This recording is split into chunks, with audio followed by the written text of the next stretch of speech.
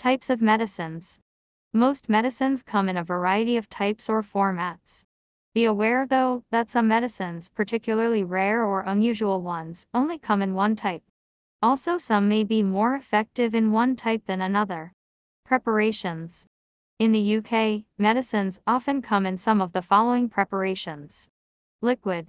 The active part of the medicine is combined with a liquid to make it easier to take or better absorbed. A liquid may also be called a mixture, solution, or syrup. Many common liquids are now available without any added coloring or sugar. Tablet. The active ingredient is combined with another substance and pressed into a round or oval solid shape. There are different types of tablet. Soluble or dispersible tablets can safely be dissolved in water. Capsules. The active part of the medicine is contained inside a plastic shell that dissolves slowly in the stomach.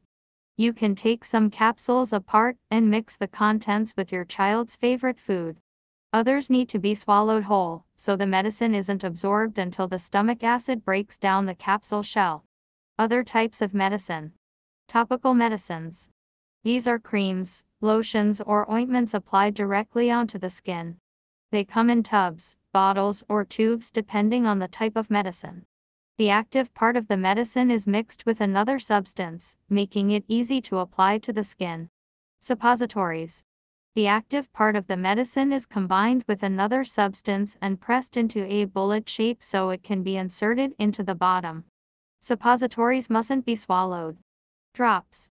These are often used where the active part of the medicine works best if it reaches the affected area directly. They tend to be used for eye, ear, or nose. Inhalers. The active part of the medicine is released under pressure directly into the lungs. Young children may need to use a spacer device to take the medicine properly.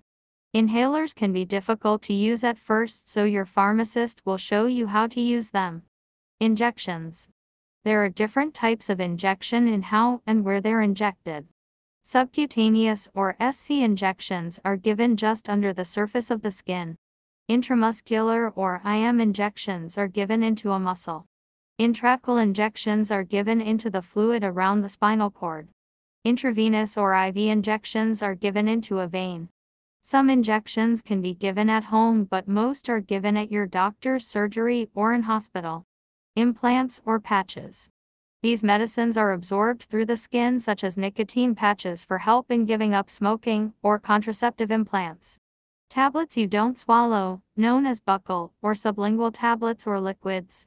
These look like normal tablets or liquids, but you don't swallow them. Buccal medicines are held in the cheek so the mouth lining absorbs the active ingredient. Sublingual medicines work in the same way but are put underneath the tongue. Buccal and sublingual medicines tend only to be given in very specific circumstances.